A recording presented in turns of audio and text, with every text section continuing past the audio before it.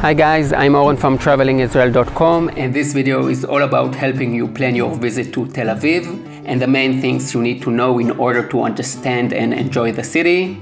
I will start by saying that what stands out most about Tel Aviv is that it is not Jerusalem. Nowhere else you will find two cities that are so close together, only 60 kilometers, 37 miles apart, yet so different from one another. Jerusalem was built thousands of years ago on a rocky hilltop terrain, Tel Aviv just a century ago on the sandy dunes along the beach. Jerusalem is one of Israel's poorest cities, Tel Aviv one of its richest. Jerusalem is Israel's political and religious center, Tel Aviv its economical and commercial hub, and the differences continue. Jerusalem has extreme religious elements, while Tel Aviv was voted one of the best gay cities by the LGBT community. Jerusalem is the city of the past, while Tel Aviv lives in the present. But Tel Aviv is not just the antithesis of Jerusalem, it also has a lot to offer on its own terms. So let's have a closer look.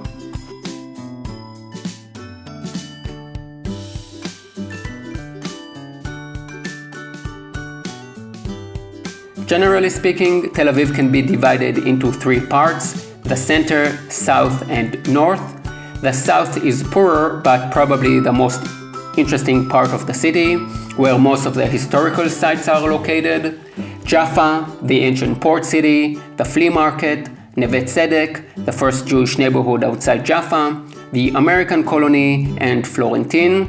In the center of Tel Aviv you will find the Carmel Market, Nahalat Binyamin, Dizengoff Center, Sarona, Rabin Square, many Bauhaus buildings, and the Tel Aviv Art Museum. In the north is the Tel Aviv Port, which is a shopping and party area, and Tel Aviv University, where you will find Bet Futsot, the Museum of the Jewish People, and the Rabin Center.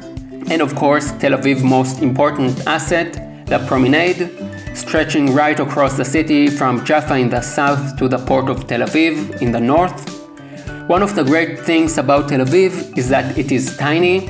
It takes about a 20-minute bike ride to cover the distance between the south, the port of Jaffa, and the north, the port of Tel Aviv. Unlike other cities, such as Berlin or New York, where you need to take the metro to move from one neighborhood to the next, here you can get from the Carmel Market to Neve Tzedek or Rothschild Boulevard in a 10-minute walk. Everything is nearby. I've written about some of the main sites on my website, and if you are planning to visit Tel Aviv, you can purchase my Tel Aviv booklet, which will lead you through most of the important sites.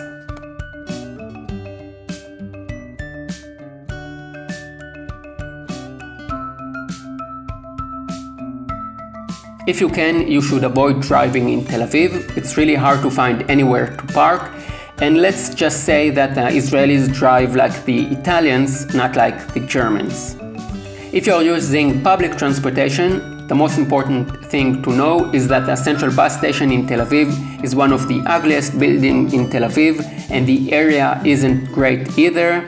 I wouldn't advise female travelers to go there alone at night, and it isn't too pleasant in the daytime either. The good thing is that you don't really need to go there.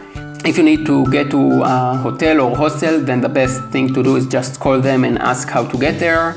Chances are that you won't need to go through the central bus station.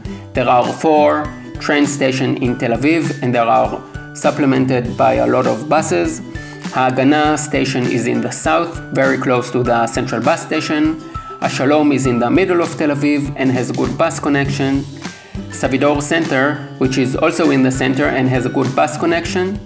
Next to it is the bus station called Arlozorov. I think it is the biggest bus terminal after the central bus station, and from there you will also have buses going to most of the places in Israel.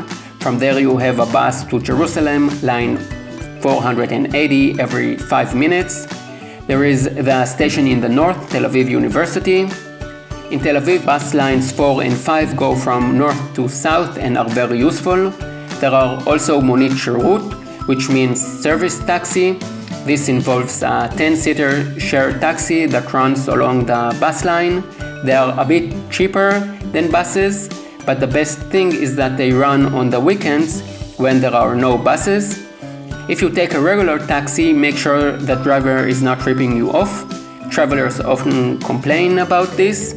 So if you have internet access, it is also good to open Google Maps or Waze, the app that the Israeli use, to check the driver is going the fastest way. Telefan is a great way to move around the city. It's a city rental bike service.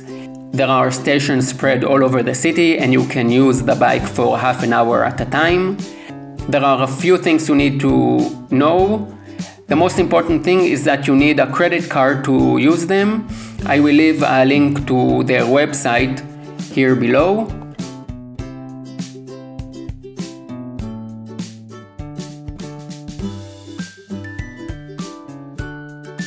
Most of the big hotels are on the beachfront along the promenade, Hayarkon Street and Herbert Samuel. In the last 10 years, a new trend of small boutique hotel in the inner neighborhoods has sprung up. Accommodation in Israel is not cheap, but fortunately there are also some great hostels, all of which also offer private rooms. Guys, I hope you enjoyed this video. All the links for the places, hotels, hostels, my booklets I will leave here below. Now, everything you've seen in this video I filmed in one day. It was Friday in February, and now I will do something that is very hard for a tour guide to do, and I will shut up and let you listen to how Tel Aviv sounds on a regular weekend. Enjoy!